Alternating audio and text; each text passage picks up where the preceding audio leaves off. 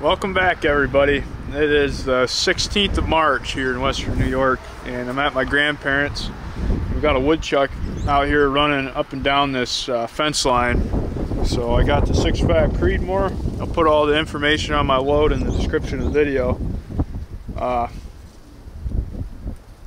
Yeah, I can see it running around out there. It's kind of acting weird, but I got the ATN X sight in 4K on my 6.5, so you're gonna see the shot. It's kind of a hard deal here.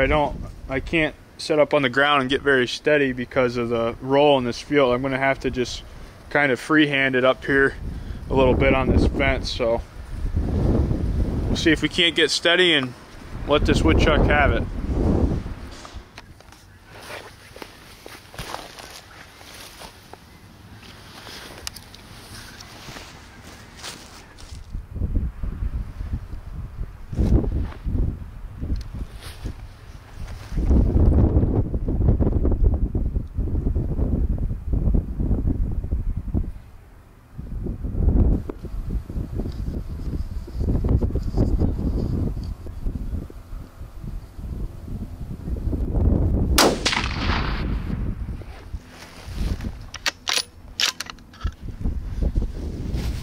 Okay, we're walking up on where this woodchuck was that I shot at over here.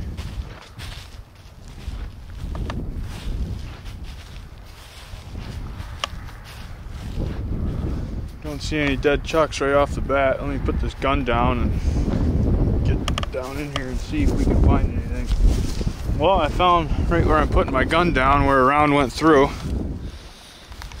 So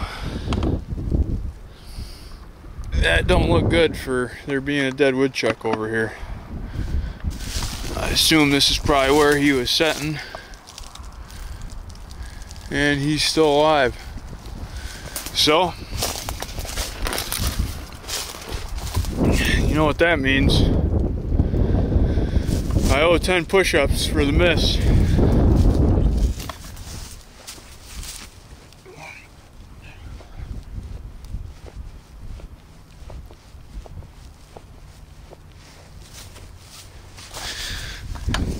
That is not how I wanted to start off our woodchuck season, with a miss, but that's exactly how I started it. Hopefully we have some better opportunities to come. I just couldn't get steady enough on that fence. It was about a 180-yard shot, and I just didn't pull the trigger when the crosshairs were on the critter.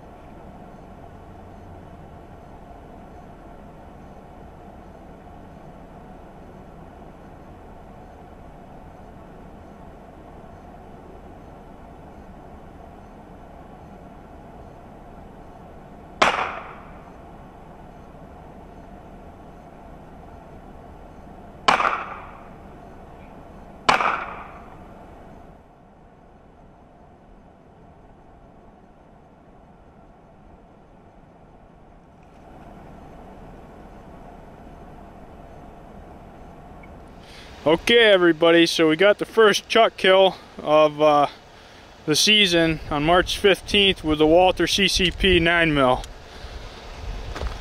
I actually had the chuck cross the road in front of me over here, right onto the railroad bed, and I seen the chuck running up through here, and I was able to park the truck and run out and get a shot at him in there, and I hit him on the first shot and put a few more into him and got the kill. I think I might have got the kill on my dash cam of my truck here, so that was just kind of a bonus chuck there. Pretty awesome.